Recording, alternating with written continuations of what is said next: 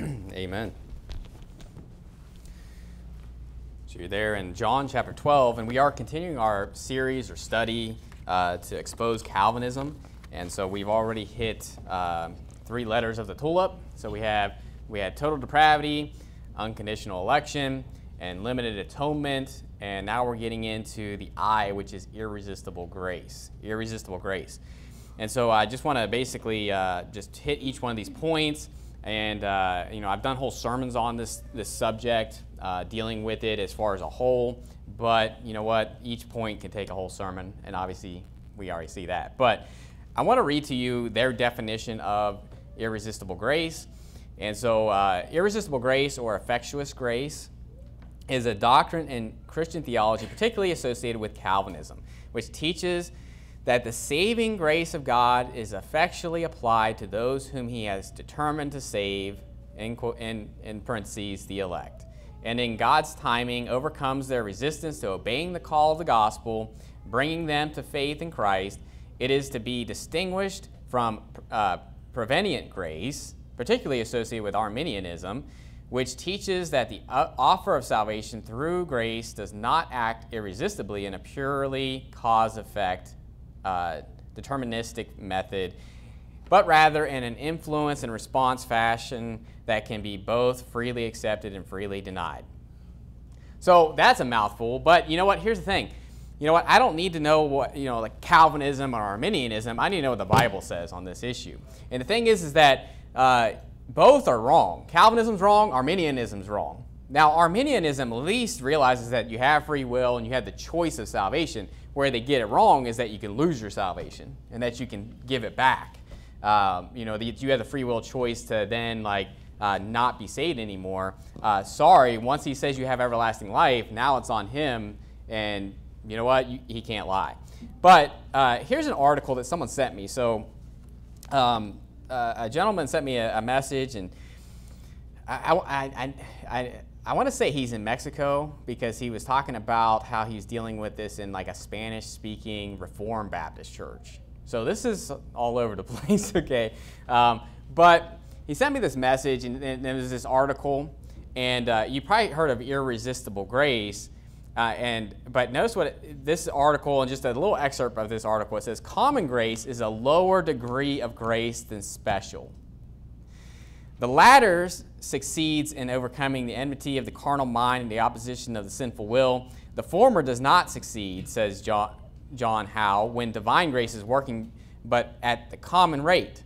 Then it suffers itself oftentimes to be overcome and yields the victory to the contending sinner. Now, what I want to mention here is that none of that is in the Bible.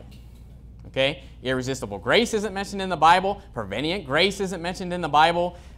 This common grace or special grace or saving faith, none of that is mentioned in the Bible. Okay, so go to Colossians chapter 2 and verse 8, and this is our memory verse for the week. But I really want you to understand this, is that when it comes to Calvinism, or just in a lot of theological realms, okay, you're dealing with a lot of just high-end theological minds, if you will. A lot of it has to do with philosophy. They're philosophizing their doctrine, but they don't use biblical terms. They don't use actually what the Bible teaches. It's not like chapter and verse, okay?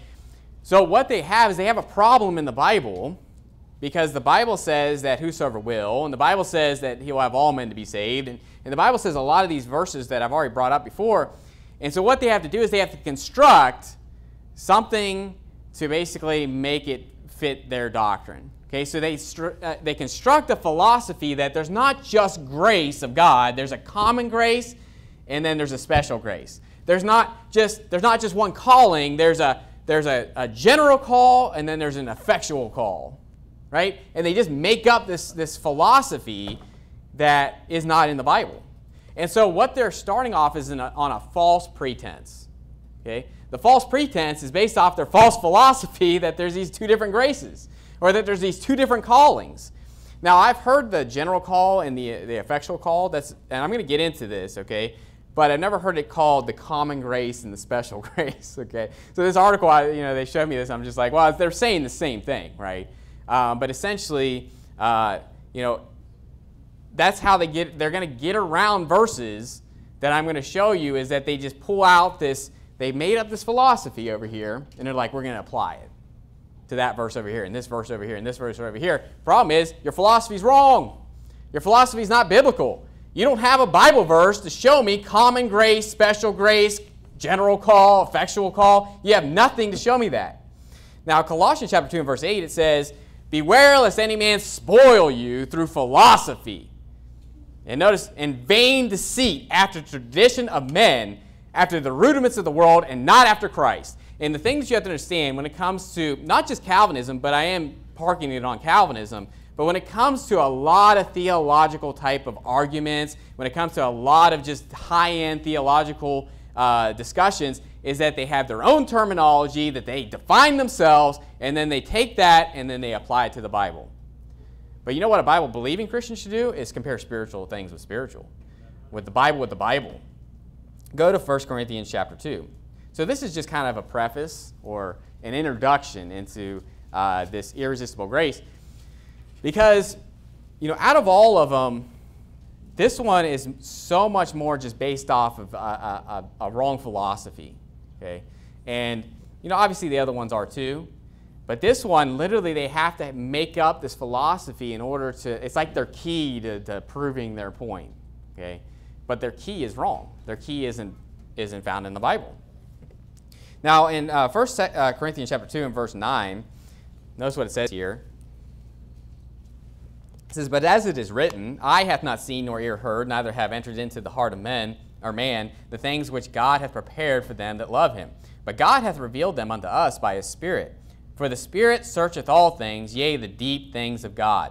You know what? You want to talk about being on an ivory tower and talk about your high-end vocabulary and pontificate about all the high-end type of words that you know. How about you tell me about the deep things of God in the Bible? Because the Spirit of God is not going to speak of himself, by the way. You know what that means? Is that he's not coming up with new things that Jesus didn't already say. He's going to bring to remembrance that which Jesus had already said. So that means that if you're going to talk about deep things of God, you better have a Bible verse to back it up. You better be saying, thus saith the Lord, or chapter and verse as far as why I should even listen to that as far as the deep things of God. Now, keep reading there. Verse 11, it says, for what man knoweth the things of a man, save the spirit of man which is in him? Even so, the things of God knoweth no man but the Spirit of God. Now we have received not the spirit of the world, but the Spirit which is of God, that we might know the things that are freely given to us of God. Which things also we speak, not in words which man's wisdom teacheth, but which the Holy Ghost teacheth, comparing spiritual things with spiritual. And this is the key. When it comes to defeating Calvinism, when it comes to defeating any type of these theological arguments against what the Bible teaches as far as eternal security, when it comes to the fact that Jesus died for everybody, or just anything that we've been covering, you need to understand this, is that it needs to not to be, according to words which man's wisdom teacheth. And you know what? This common grace and special grace, those are words which man's wisdom teacheth. You know, the general call and the effectual call, those are words which man's wisdom teacheth. You know, the idea that, well, he didn't die for everybody because that'd be double jeopardy. That's words which man's wisdom teacheth, not which the Bible teacheth. But you need to compare spiritual things with spiritual. And it says, but the natural man receiveth not the things of the Spirit of God, for they are foolishness unto him, neither can he know them, because they are spiritually discerned. And you know what? It doesn't surprise me when a lot of these Calvinists don't understand what I'm saying, because they're a natural man and they can't discern things that are spiritual. Okay? I'm not saying every single person that calls themselves a Calvinist is unsaved, but there's definitely, if you're on that high end of like this hyper-Calvinism, then you're unsaved. Okay? And I'm going to get to why, specifically in the P of tulip. Because the P of tulip is where I will separate the sheep from the goats, if you will, when it comes to the idea of, if you believe that someone has to continue in the Word and keep the commandments, or they're not saved, then you don't believe it's by grace through faith. That's essentially, you're putting works after salvation, just as much as the Arminians, or the other people are putting works before salvation or works during salvation. You know what? No, it's works neither, anywhere. You know, it's no works before, no works during, no works after. It's just by faith alone in Jesus Christ, by grace. Now, how about this other term that's brought up? Now, I don't have this in an article but this is a term that's used a lot. And this term's used a lot in Baptist churches, in good Baptist churches. Okay? Total depravity is used a lot in good Baptist churches that believe right on salvation. But this term right here, sovereign. Sovereign. I think it's even in our one of our songs that we sing. Okay? Now, this word's not inherently wrong. Okay, so don't get me wrong and be like, that word's wicked. It should be struck from the dictionary. Okay? But what they do with this word, okay, let me give you, if you just went to dictionary.com on what the word sovereign means, this is what it means. A monarch, a king, queen, or other supreme ruler. I have no problem with that if you say that Jesus is sovereign because he's the King of Kings. Okay? Another one is a person who has supreme power or authority. He's not omnipotent. Okay, so he's all-powerful. I'm good with that. A group or people or persons or state having sovereign authority. So now it's talking about like a group of people is sovereign over a certain group of people, right? A gold coin of the United Kingdom equal to 1 pound sterling went out of circulation after 1914. Maybe that's what they mean by it. I don't know. But the thing is that sovereign, obviously, do you see anywhere in there where it says sovereign means that basically there's no free will of the people that they are ruling over? Because that's their definition. Their definition is that when God's sovereign, which means that literally you can't choose to do anything. He is forcing you to do everything. Okay? Like he's literally forcing you to make these choices. I mean, look up all the kingdoms in the Bible. Did the king, did the people have free will to make the right choice or the wrong choice or whatever choice they made? They had that choice. But there were consequences to those choices, and the king would punish them accordingly. And whether the king was right or wrong, you know what? He didn't force them to do it. So this idea of sovereign meaning that he's like a puppet master and he's basically forcing people to sin, forcing people to believe, forcing people to not believe, that is ridiculous and it's found nowhere in the Bible. And so you know what you need to do? You need to get into the Word of God. You need to get off this philosophy of the world and words which man's wisdom teacheth. You know what? That's going to lead to vain deceit. That's going to lead to the rudiments of the world that are not after Christ. And go to Hebrews chapter 4. Hebrews chapter 4. And here's the thing, though. When people give these big orations, they think, I'm pretty sure they think that they sound really smart. And you know what? I think people do actually think they sound really smart. Because if you got up and you just had this high-end vocabulary and you're just going on this high-end stuff, and most of the people can't even understand what you're saying because you literally wrote your speech out of a thesaurus, to make your sound so just intelligent, then you know what? People may look at you as far as you're intelligent, but here's the problem: there's no power in that. Do you want to sound smart, or do you want to have power behind what you say? Notice what it says in Hebrews chapter 4 and verse 12. It says, "For the word of God is quick and powerful, and sharper than any two-edged sword, piercing even to the dividing asunder of soul and spirit, and of the joints and marrow, and is a discerner of the thoughts and intents of the heart." Listen, you may say, well, John 3:16, "For God so loved the world that he gave his only begotten Son, that whosoever believeth in him should not perish but have everlasting life." You're like, well, that vocabulary is not too complicated. That doesn't sound like you're just so intelligent when you say it. Yeah, but it's got power.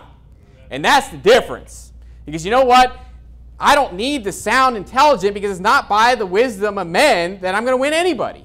And you know what? Paul said? He came to the Corinth not knowing anything but Jesus Christ and him crucified. Because the idea is when you're getting something to the gospel, you're not there to flex your intellectual muscles in front of them. You're there to get them saved in the simplicity that's in Christ, which is the gospel of Jesus Christ. And that is the difference there. But you know what's interesting is that these same people want to come at you and be like, yeah, you young buck, listen, son, I've been around longer than you, like James White, I wrote my book when you were still in middle school or something like that, or whatever, they would try to say. It's like, yeah, but you know what? God's been around way before you've ever been here. You know what? God's from everlasting, and I'm talking about God's Word. And when I use the Bible, you know what I'm using? I'm using power. You know what? That he had not given us the spirit of fear, but of power and of love and of a sound mind. And you know what? When you have the Spirit of God upon you, when you're preaching God's Word, or you have the Word of God at the tips of your lips, there is the idea is that you got power coming out of your mouth. You know what I have to say to that? Go to verse 13 there. You know, after we're talking about the Word of God, it says, neither is there any creature that is not manifest in his sight, but all things are naked and opened unto the eyes of him with whom we have to do. You know what? God was around before James White's mom was wiping snot off his face. Okay? So, don't give me this idea. It's like, oh, I'm older than you. You know what? The Bible's older than you. God's older than you. And God's smarter than you. And your wisdom is foolishness to God. Now, that's all a preface because I haven't got into the idea of what we're talking about really here. But, you know, when it comes to Calvinism, that is what I see. I see a bunch of people that think they're smart, that think they know, that they're so high and they're like, oh, you just don't understand. You don't understand the common grace and the special grace. You don't understand the general call and the effectual call. You know why? You know why I don't understand? Because it's not in the Bible. Because I don't need to know stupid things. Okay? I don't look at foolish questions and stupid logic, you know, that you're bringing up. I'd rather read something else. I'd rather read about the Titanic, okay, than read about your stupid philosophy that's not in the Bible. Now, in Matthew chapter 20, go to Matthew chapter 20. I'm going to get into a point here.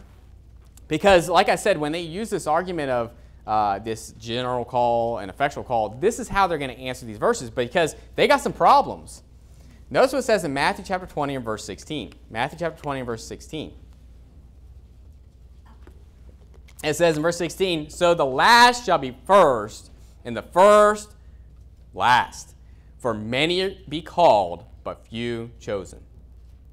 Now, everybody would say that the chosen are the elect, right? I mean, chosen and elect are used synonymously, right? If you elect a president, you chose a president, or in America's case, they steal the election and no one chose that, right? But the idea here is that many are called, but few are chosen. You know what that's showing you is that there's a lot of people that didn't get chosen that were called. Okay? Now, I've already preached a sermon on what it means to be chosen or elect. You're elect according to the foreknowledge of God the Father through sanctification of the Spirit and obedience to the blood of Jesus Christ. And the idea is that, you know, we're predestined, we're elect, you know, who first trusted in Christ. The idea is that God foreknew who would trust in him, and he chose those that would trust in him to be saved, and it's by faith. Okay? But you know what? He wanted everybody to do that. He was calling everybody to do that. So go to Matthew chapter 22 just to show you that, well, is this talking about saved or lost? Is this talking about someone going to hell? Okay, well, go to Matthew chapter 22.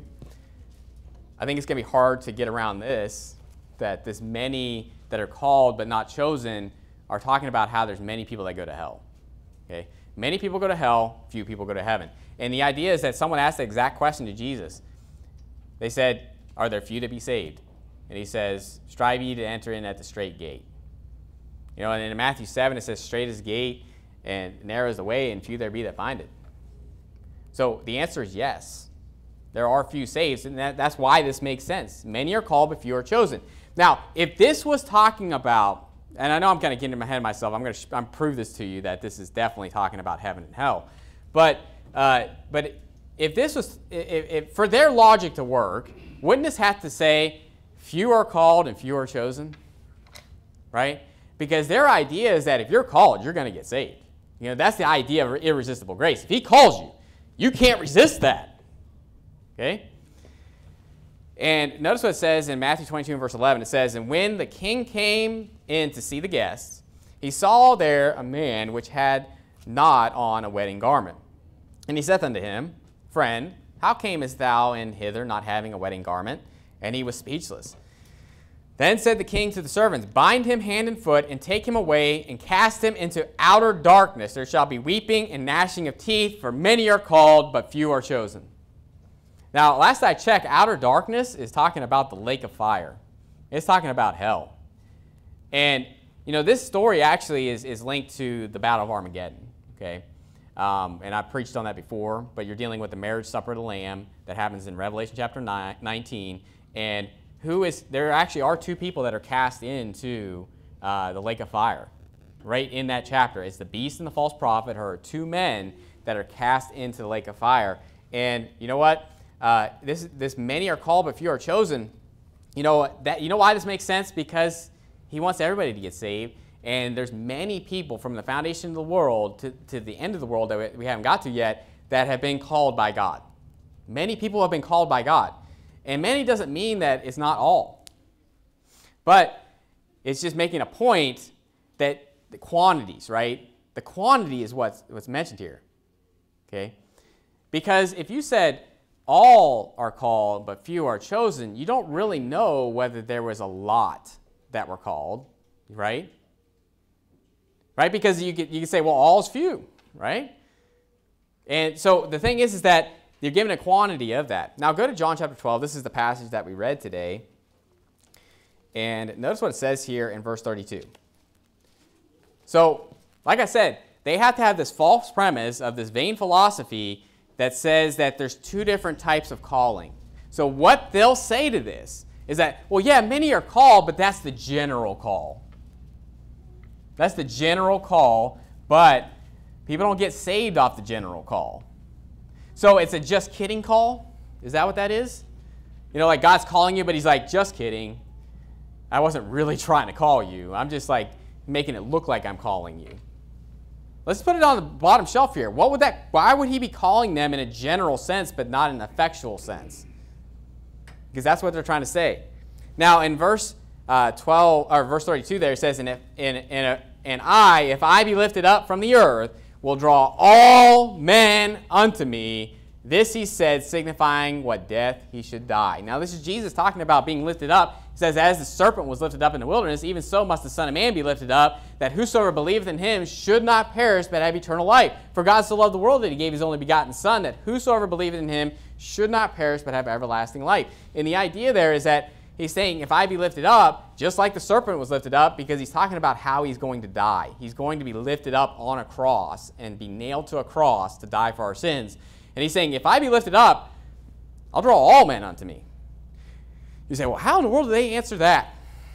Okay, well, this is what they say. Well, all there, that's not talking about every single person. That's talking about all kinds of people. Isn't it? I mean, it is funny, though. Like, it's just how they have to stretch it. They have to stretch that to say, well, it's just all kinds. Over here, that's all the elect. But you know what? Add thou not unto his words, lest he reprove thee, and thou be found a liar. You know, don't add to the word of God. It says all. Now, go to John chapter 6, because here's what they're going to say. This is one of their proof texts. Now, I have already hit on this last week, but I'm going to hit on it again. And we're going to be going back to John chapter 12, because John chapter 12 actually is going to state something that's being stated here in John 6. Okay? But in verse 41 there, so John 6, verse 41, it says, the Jews then murmured at him because he said, I am the bread which came down from heaven.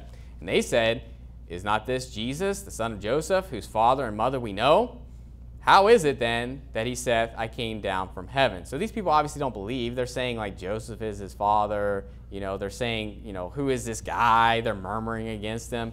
Jesus therefore answered and said unto them, murmur not among yourselves. No man can come to me except the Father which hath sent me draw him, and I will raise him up at the last day.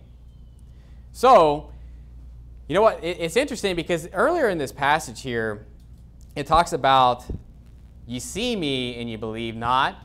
And then later on it says, this is the will of him that sent me, that everyone which seeth the Son and believeth on him may have everlasting life, and I will raise him up at the last day. So it's not like it's not God's will that you see the Son, you know, you don't see the Son or whatever. But here's the thing though. Nowhere does this, what they're going to say here is that, see, you know, the Father doesn't draw everybody. Now, does it say, and I know I'm kind of beating this dead horse, okay? But let me just hit this dead horse here. Does it say here that you know, that he doesn't draw everybody? Does it say that? Does it say that God the Father doesn't draw anybody? No, he's stating a fact that unless the Father draws you, you can't come unto me. Fact. Okay? Well, I can say a lot of things. Unless Jesus be lifted up, he can't draw all men unto him. Right? There's a fact there that unless Jesus dies on the cross, then we're not going to be saved.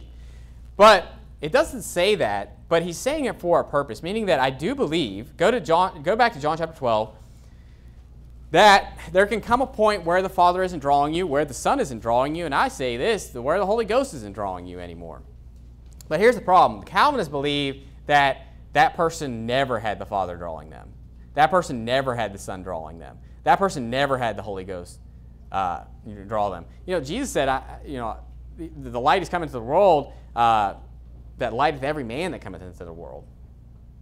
I mean, how many verses do you have to say, like, well, that every doesn't mean every single person. It means every type of person.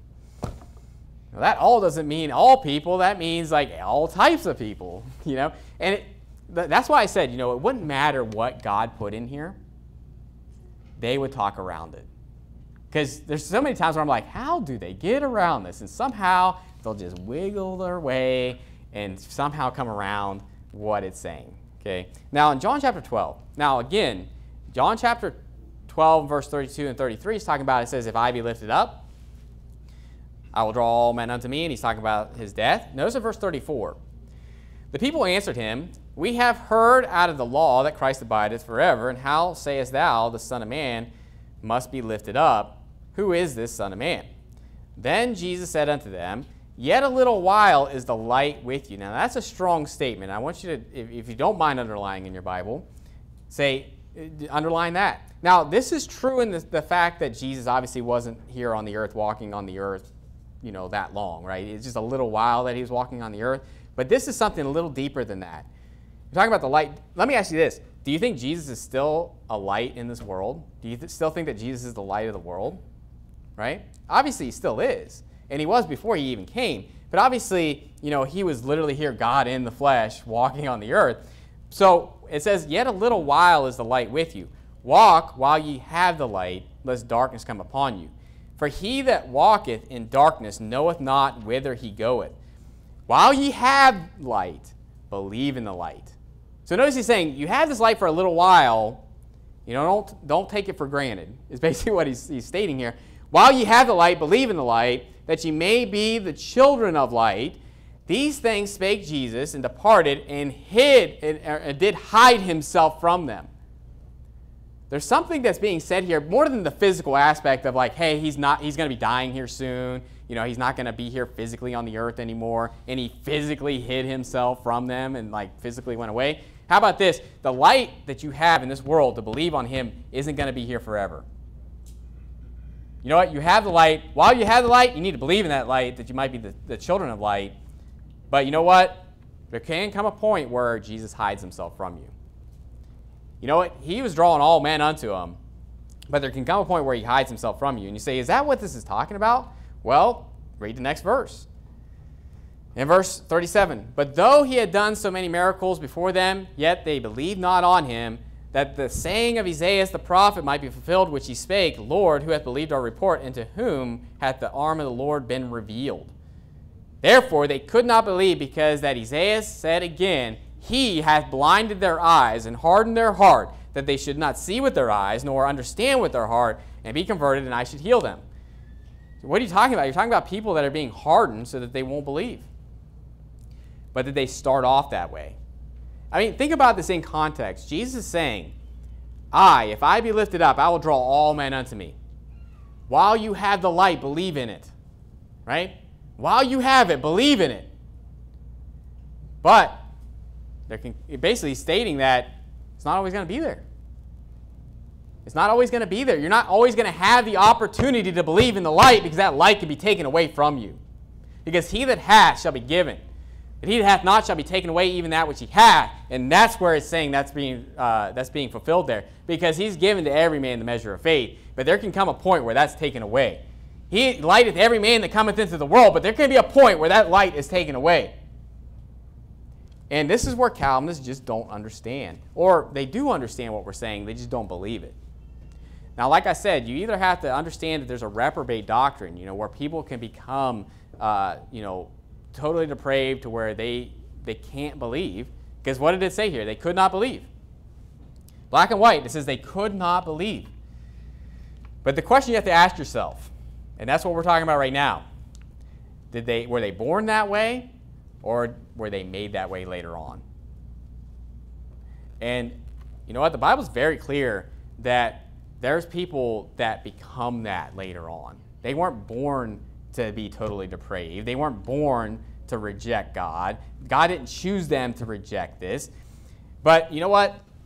He did ordain from the foundation of the world that those that believe on him would be saved. He did ordain from the foundation of the world that those that would reject him and reject him and reject him would be ordained to basically become some reprobate.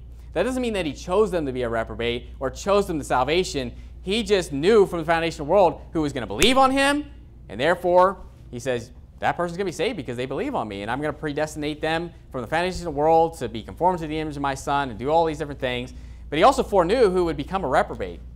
He also foreknew who would harden themselves to the point where God would harden them, just like Pharaoh.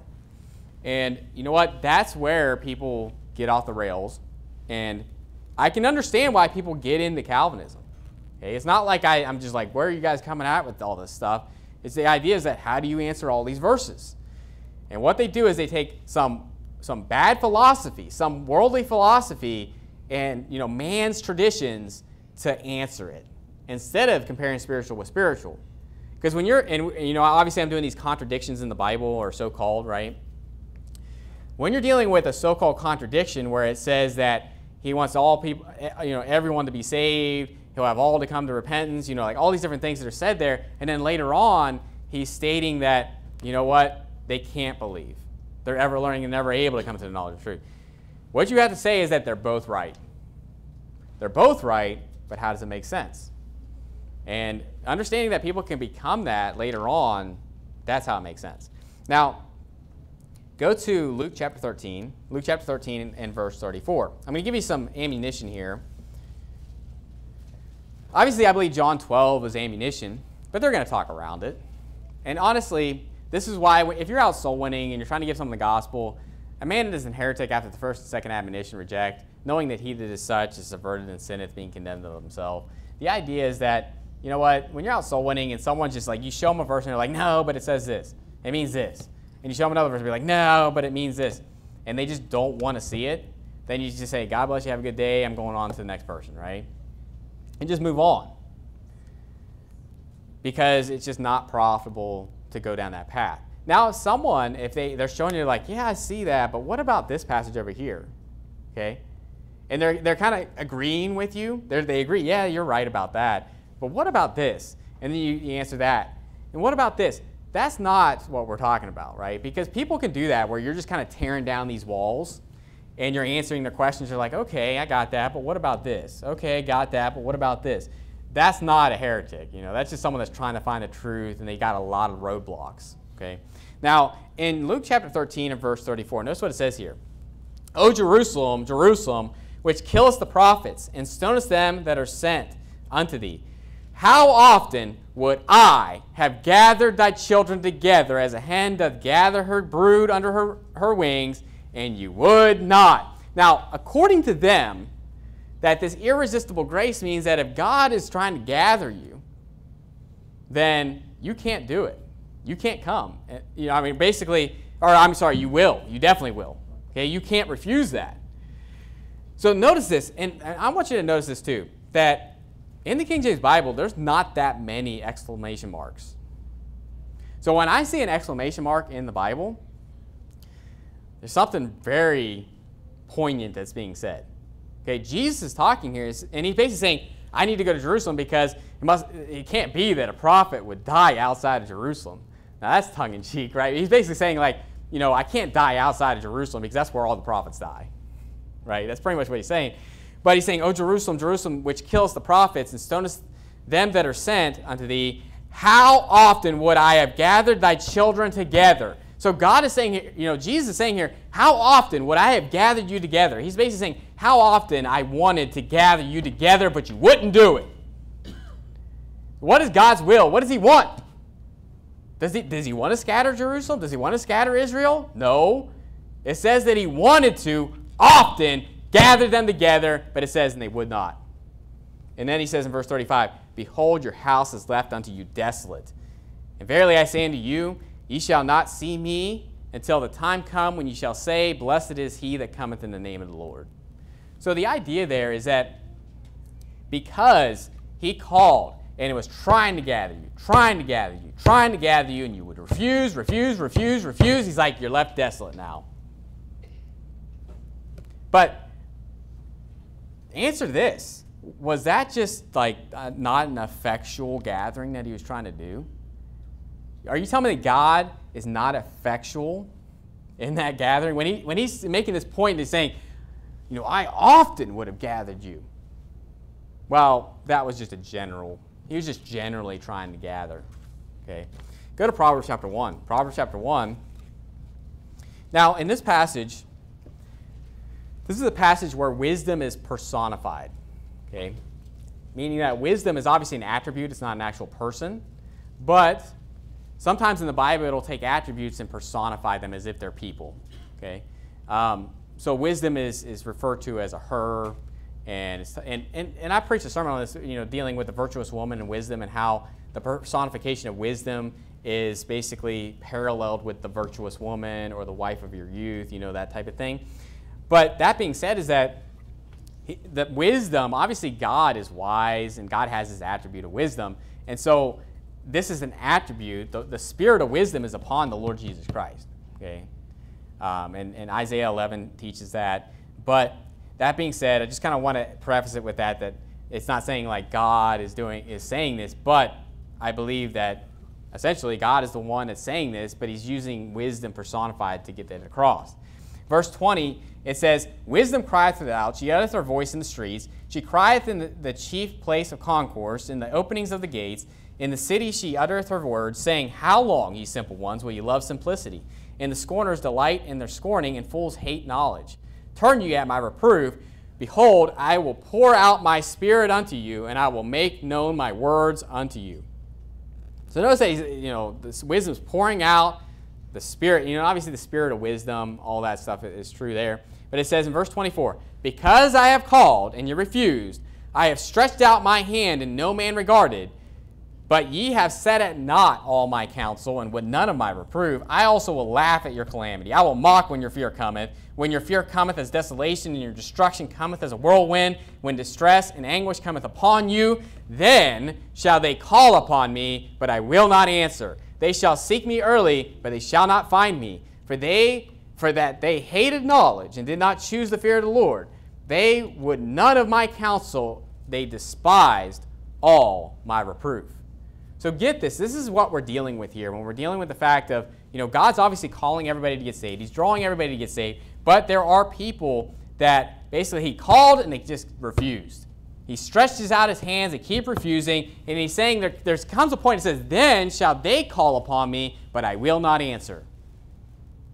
And that's where you get to the point that they could not believe, that the idea is that they're ever learning and never able to come to the knowledge of the truth. And it says he's going to mock when their fear cometh. He's going to laugh at their calamity. And you know what? That's what we're dealing with there. And the way they're going to get around that, general call. That's a general call. That's not an effectual call. Again, nowhere in the Bible does it say that. Go to Romans chapter 9. This is one of their favorite places to go to prove this point. To say that basically no one has resisted his will. So in Romans chapter 9, verse 15,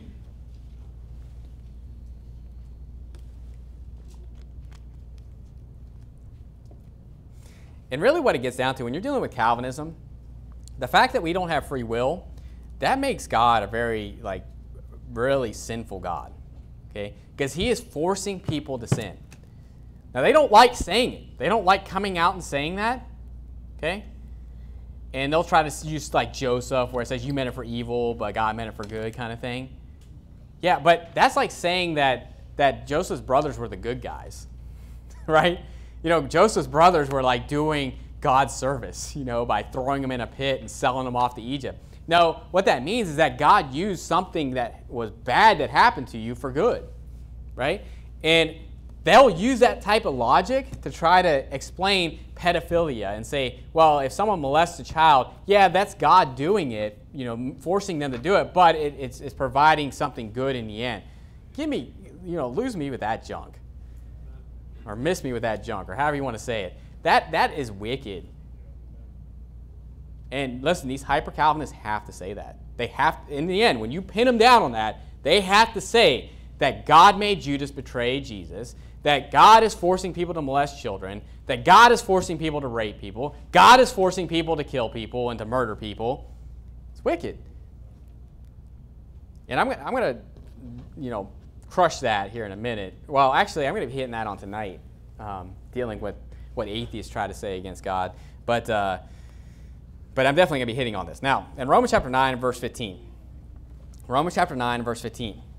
It says, "For he saith to Moses, I will have mercy on whom I will have mercy, and I will have compassion on whom I will have compassion. So then it is not of him that willeth, nor of him that runneth, but of God that showeth mercy." Now, when you look at this passage, it's interesting how sometimes your daily Bible reading will tie into what you're doing. But I'm in Exodus right now, and I was just going through Exodus 32 and 33, where you deal with them. They made the golden calf, and basically these are our gods and all this stuff. And Moses is basically pleading with God not to destroy the children of Israel. And this is where this verse comes up. I'll have mercy on whom I'll have mercy, and I'll have compassion on whom I'll have compassion. And that is not dealing with people that were born reprobate. That's their idea. And the reason that they bring that up is because they're talking about Esau and Jacob in the womb, which I've already proved is talking about two different nations. When you go back to where it says, when it goes back to the story that the elder shall serve the younger, or even that Jacob have I loved, but Esau have I hated, in both those places it's talking about two manner of people and two nations are striving in your womb. And that you're dealing with two groups of people, not individual people. So it's not like, God hated Esau in the womb. No, he hated Edom, the nation, before Esau was even born. That's what it's stating. And he loved Israel, the nation, before Jacob was ever born, before he was ever surnamed Jacob. Surnamed Israel. But notice that it says here, and they'll say, well, see, so then it is not of him that willeth. Okay? Now, I haven't heard them say this because I try not to pollute my ears with so much Calvinist garbage that I just want to shoot myself. But the idea is that him that willeth, I can imagine what they're going to try to say with this, is that, well, that means that he doesn't have free will. So it's not of the person that's their free will choice to believe. Now, let's look at a parallel passage dealing with will and salvation. Okay, look at John chapter 1. John chapter 1 and verse 12. John chapter 1 and verse 12, and I'm going to show you what he's talking about here, because he just got done saying that it should be not by works, but of him that calleth, right? The purpose of him that calleth. So he's basically stating that he didn't choose basically based off of works. Okay, he doesn't choose people to get saved based off works. He doesn't choose to have mercy on people because of their works. No, salvation is by faith, not by works. Okay. And it's not by the will of man. It's not by the will of the person, okay? And I'm going to show you what that means. Now, in John chapter 1, and they'll use this passage too because they just misquote everything or take everything out of context. Verse 12, it says, "But as many as received him, to the end gave he power to become the sons of God, even to them that believe on his name." Great verse. Salvation, to become a child of God, to be born again, is by what? Faith. You're all the children of God by faith in Christ Jesus. But you know what it's not by? It says, believe, which were born. So talking about being born of God, not of blood. So it's not by your genealogy. It's not by who your dad was or your mom was or anything like that. It's not by blood that you're saved, nor by the will of the flesh, nor the will of man, but of God. So what's being talked about here is basically saying that you're born of God by faith. But you're not born by blood. You're not born by the will of the flesh or the will of God, or will of man, but by God. And what it's talking about is that it's not by your own willpower that you're saved. And I kind of talked about this with in Colossians 2. It talks about this voluntary humility to angels and this will worship and all this stuff. But the idea is that your willpower to keep the commandments is not how you're saved. Your will over your flesh is not how you're going to be saved. Okay, that's what he's stating. But it's your belief, it's your faith that saves you. Okay. So, but go to go back to Romans chapter 9. That's not really the main point that I wanted to get to in Romans chapter 9 that they're going to bring up. But I just wanted to kind of nip that in the bud, that when it says, not of him that willeth, nor of him that runneth. Okay? So notice that those are coupled together, and that it's not based off what this person does, as far as, they're reigning in their will, or their will to keep the commandments, or they're running after the commandments, or just whatever the case may be. He just got done saying it's not by works, but of him that calleth. And notice what it says in verse 17. For the scripture saith unto Pharaoh, even for this purpose have I raised thee up, that I might show my power in thee, and that my name might be declared throughout all the earth. So it's really showing you why God hardened Pharaoh's heart. This explains it, because you may ask yourself, well, why does he turn people into reprobates? Well, this passage actually explains it. Okay, is the idea that he did it so that he might show his power and that his name might be declared throughout all the earth. And you know why I know that happened? Because Rahab the harlot said that we've heard of it when they went into Jericho. And I believe throughout all the known world at that time, where there were people around, they heard about what happened in Egypt. They heard about what happened with the Red Sea. And you know why that happened? Because Pharaoh hardened his heart. He wouldn't have to part the Red Sea if Pharaoh would have just stopped by, when the firstborn was killed. But in verse 18 it says, therefore, hath he mercy on whom he will have mercy, and whom he will, he hardeneth. So he's basically stating here that he hardened Pharaoh's heart, and that's written obviously in Exodus. You can read that for yourself. Verse 19, it says, thou wilt say unto me, why doth he yet find fault? For who hath resisted his will? Now, people will say, well, see, people can't resist his will. Now, you should never base your doctrine off a question. You should base it off a statement. Okay? It's just like, faith without, can faith save him? Talking about faith without works is dead. What profit, doth a man, basically the idea is that you shouldn't base it off a question. And so here it's saying, for who hath resisted his will? And in verse 20, he doesn't even answer it. Okay? Notice that he doesn't even answer. He's like, no. That's not a yes or no question, okay? Like if I asked you, who has resisted God's will, and then you said no. It's kind of like when someone asks you, like, do you want ice cream or do you want cake? And you say yes. Okay. Now, we know what you mean. You mean I want both, right? But at the same time, like if you said no, it just doesn't make sense. You're asking a question that has a particular answer to it. And yet it's not a yes or no question. So when he says nay, he's shutting them down. He's shutting down the question because he's making a point that, God has mercy on whom he will have mercy. He'll harden who he'll harden. And then he's basically saying, but some people are going to say this. Some people say, shall we continue in sin that grace may abound? Shall we live off that one too? That Paul says in Romans. He says, God forbid. In this case, he just shuts it down and he says, oh man, who art thou that repliest against God? Shall the thing formed say to him that formed it, why hast thou made me thus? Hath not the potter power over the clay of the same lump to make one vessel unto honor and another unto dishonor? Now, the question I have to ask here is, does it say that he made this vessel unto dishonor in the womb? That's what they want you to think, is that this is from the womb, he made this vessel unto dishonor. Nowhere does it say that. Where do I see baby Pharaoh hardening his heart? Okay? Where do we pick up with Pharaoh's life? When he's an adult, right? He's king. It's not talking about baby Pharaoh like being hardened from the womb. Okay? The example that we have here is Pharaoh as an adult, and it's saying that he's fitting that vessel unto dishonor. Notice in verse 22.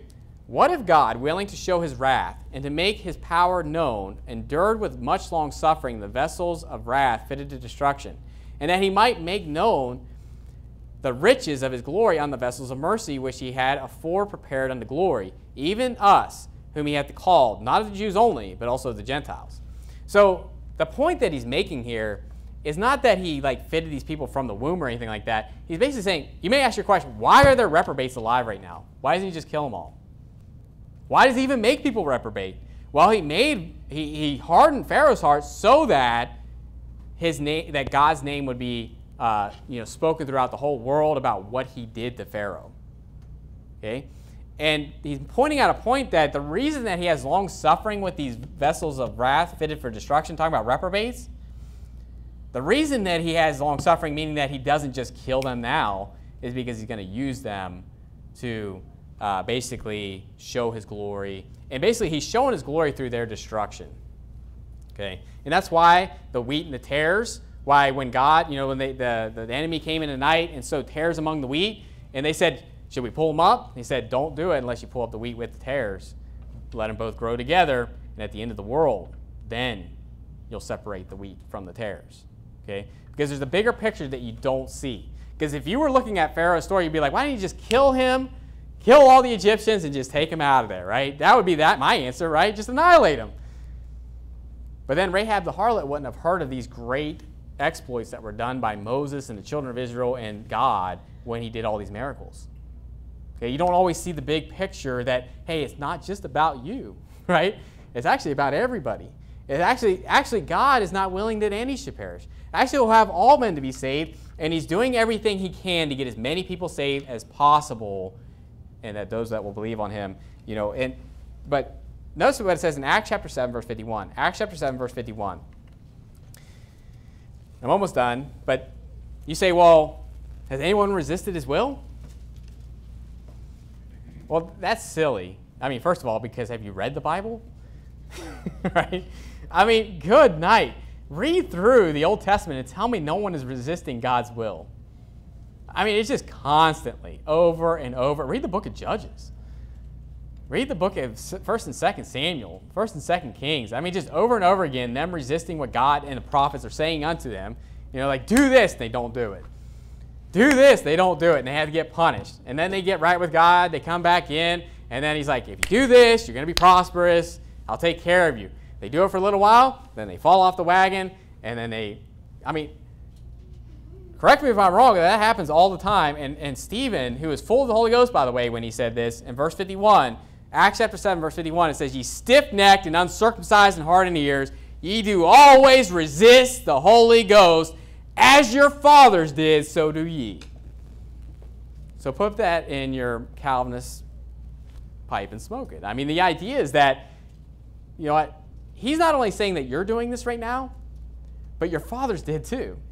Right? Your fathers did in the wilderness. The whole point that he's getting up to here is that they were in the wilderness. They had King Saul. They had King David. They're going through the whole history of Israel, right? From Abraham to when, basically down to the kings. And he's stating that you do always resist the Holy Ghost. They did it. You're doing it. It's the same thing. And so to say that no one resists God's will, that's insanity. And it's not biblical. Now, let's end with this. Revelation chapter 22. Revelation chapter 22.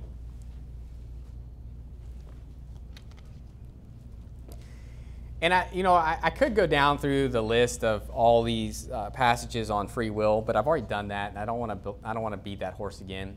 But the Bible is very clear that we have our own voluntary will, we have our own free will, and just over and over again, the Bible teaches on this. And the doctrine of irresistible grace, that doctrine has to be there because they've already stated that no one can actually even believe. Right? So that means there has to be unconditional election because God has to choose who he's going to save because no one can believe. But then how are those people going to believe, since they can't believe because they're totally depraved? Well, that means that it's going to be irresistible. They don't even have a choice. They can't help but believe, right? That's what they're stating. And to get around all the verses, they have to basically say there's two different types of graces. There's two different types of callings. No, there's one faith, one Lord, one baptism, one God over all and in you all and through you all. The idea is that, no, it's one calling. One calling. There's not the general call and effectual call, the common grace and special grace. Just made up stuff. Okay. Now in Revelation chapter 22 and verse 16, I just want to read the last few verses here, or last 6 verses of Revelation. And you know what? James White probably doesn't like it, and the Calvinists probably don't like it because they like their ESV, and they're going to say, well, Erasmus didn't have the last 6 verses in his Greek edition. He had to pull it from the Latin Vulgate. So you're going to tell me that these verses, they don't even have the last half chapter of Mark in there, in Mark 16, in their their texts. And if you pin them down on it, they would say it shouldn't be there. They'll say that the woman that committed adultery, that was found committing adultery where Jesus was writing in the sand, that story shouldn't be there. And there's a lot of other places that shouldn't be there because it wasn't found in their text. Well, you know what? It should be there. And you know what? It was there when John penned it down on Patmos. And you know what? I'm going to read it. And notice what it says here in Revelation chapter 22 and verse 16. It says, I, Jesus, have sent mine angel to testify unto you these things in the churches. I am the root and the offspring of David, and the bright and morning star. And the Spirit and the bride say, come. So you may ask your question, well, it says that the Father draws and that the Son, if he be lifted up, he'll draw all men unto me. But does the Spirit draw? Well, here's case in point. It says that the Spirit and the bride say, come. And let him that heareth say, come. And let him that is athirst come. And whosoever will, let him take of the water of life freely. You know what? If people want to take away or add to this, let's see what God says about that in the next two verses. This is how the Bible ends, by the way. It's saying, whosoever will, let him take of the water of life freely. It is not forced upon you, and it's everybody, whosoever. Notice what it says in verse 18. For I testify unto every man that heareth the words of the prophecy of this book, if any man shall add unto these things, God shall add unto him the plagues that are written in this book. And if any man shall take away from the words of the book of this prophecy, God shall take away his part out of the book of life and out of the holy city and from the things which are written in this book. He which testifieth these things saith, surely I come quickly. Amen. Even so come, Lord Jesus. The grace of our Lord Jesus Christ be with you all. Amen. That's how the Bible ends. He says, whosoever will, let him take of the water of life freely. And by the way, if you add to this or take away from this, I'm going to add the plagues unto you, and I'm going to make it to where you can't even get saved. Okay, because obviously he's not talking about a saved person here. He's talking about an unsaved person that's going to take away from the Word of God. And you say, well, do you think a lot of these people that wrote, that made these new versions of the Bible, that they're reprobate? Yeah, that's exactly what I think. And people that perpetuate that, knowing what they know, they're not ignorant on the issue. Obviously, people can be ignorant on the issue, right? I'm not saying people can't make mistakes and and leave out a word or something like that. That's not what we're talking about. We're talking about people that actually try to corrupt the Word of God and knowingly do it. And you know what? A lot of these people are Calvinists. A lot of these people are Arminian. A lot of these people are Orthodox. A lot of these people are Catholics. And some of these people are Baptists. And there might actually be a lot of those in there too. And you know what? We should be very careful that we're not adding to the Word of God and we're not taking away from the Word of God, because there are, big punishments. And here's the thing. Obviously as a saved person, I can't lose my salvation. But at the same time, you know what? There's still going to be harsh punishments if I knowingly am saying something that's not true, or if I'm twisting the Word of God. You know what? We need to take that very seriously. And when I preach these sermons to you, I'm not doing this lightly. I'm not just, saying, well, you know what? See if it sticks. No, this is something I've studied out for a long time. And you know what? Test me on it. Test me on any of these points and see if you could take it down. And here's the thing. I'm open. Let me know what you got. But it seems like every single time I hear another argument when it comes to Calvinism, it's the same argument packaged a different way. It's like that article they gave to me. It's like, yeah, I've never heard of common grace and special grace, but it's the same as general call and effectual call. It's just packaged a different way. Instead of the calling, it's talking about grace, And so it's the same thing done over and over again. But here's the thing. God's grace is sufficient. God died for everybody. His grace would cover, it says, where sin abounded, grace did much more abound. God's grace will cover everybody's sins in this entire world, from Adam to whoever is born to the very end. His blood would have covered the Antichrist sins. His blood would have covered Judas's sins. He died for all of them. And his grace is obviously sufficient for all, but it's not irresistible to the point where you can't help but choose it. No, you have to make that choice. Now is the accepted time. Now is the day of salvation. You know, you have to make that choice. You got to pull the trigger. You have to call upon the name of the Lord. You have to put your faith in Christ. And that is a personal decision that you have to make. And you know what? To take that away, you know what this does? It puts a big wet blanket on soul winning. And so you can have the hyper-Calvinists that aren't saved, but then you have the people that are just diving into this and be like, well, I can see their points. You know what that makes what happens there? People are like, well, why do we need to go out soul winning? I mean, these people are going to get saved, right? You know, who God chose, I mean, they're going to get saved, right? So why should we go out and preach the gospel to every creature?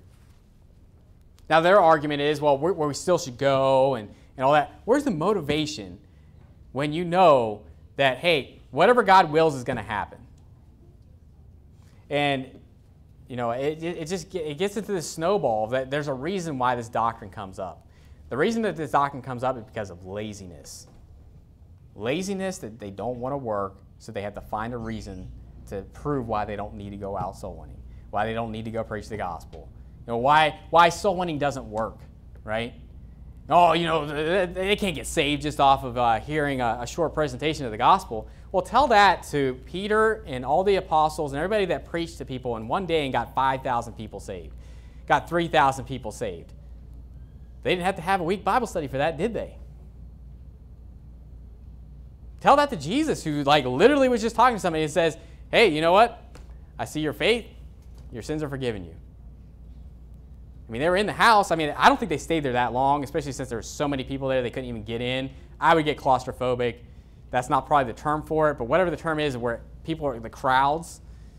You know, the idea is that salvation is something that doesn't take that long. It takes as long as when Peter's preaching it to Cornelius, that before he's even done speaking, he was saved. So, you know what? You can say that soul winning doesn't work, but we get people saved every single week. You can say soul winning doesn't work, but you know what? We see the fruit from that. And yes, there's going to be false converts. There always is. Okay? There's always going to be people that say they believe and don't believe. But that's not our job to just make sure that every single person we talk to is sincere on everything that they say. Our job is to give them the gospel, give them the choice to choose life or death, choose heaven or hell, choose eternal life or eternal damnation. And, you know, that's our job. But don't give me this irresistible grace stuff, because that's not true. It's just not true. It's not what the Bible teaches. Nowhere does it say that. And perseverance of the saints is the next one we're going to do, the last one we're going to do. And this one is the trickiest. This is the one where they're going to say, well, you guys definitely believe in that, right? Because you believe in eternal security. Nope. That's different. Eternal security of the believer is different from perseverance of the saints.